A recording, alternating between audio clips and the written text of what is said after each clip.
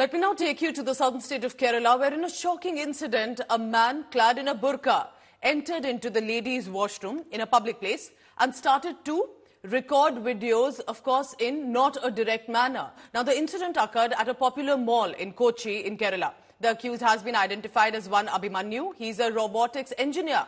And he entered, as the allegations are coming in against him, entered into the washroom wearing a burqa, appears, of course, at that point appears to be a woman, and then placed his phone inside a box, kept it near the door of the washroom to record women.